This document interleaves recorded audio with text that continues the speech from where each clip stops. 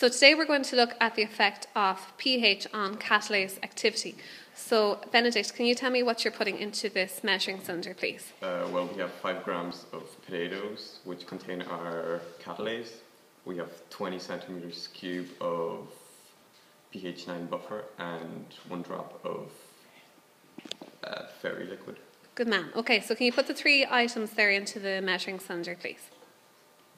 So you're putting in the 5 grams of the potato containing our enzyme, the catalase. Excellent. And you've chopped it up finely so that it can react completely with the substrate once we add it. Very good. The 20 mils of the pH 9 buffer, which you're adding using the syringe. Excellent.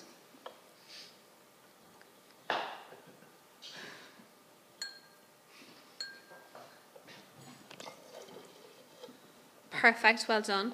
And now you're going to add the 1 drop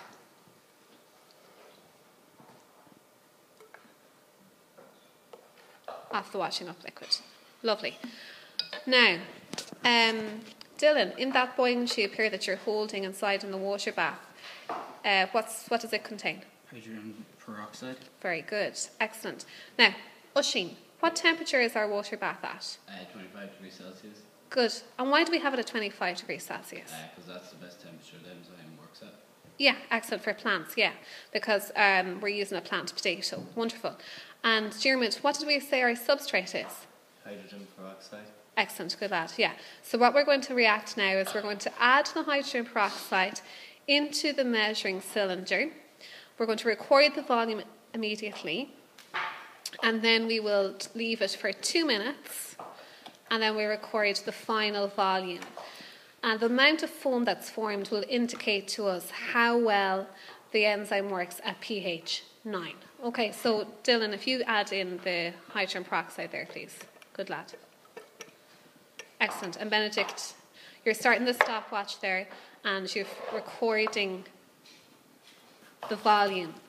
Okay, what was the volume at the start, Benedict? 30 centimetres cubed. Okay, so we'll have a look now after 2 minutes and see what it is.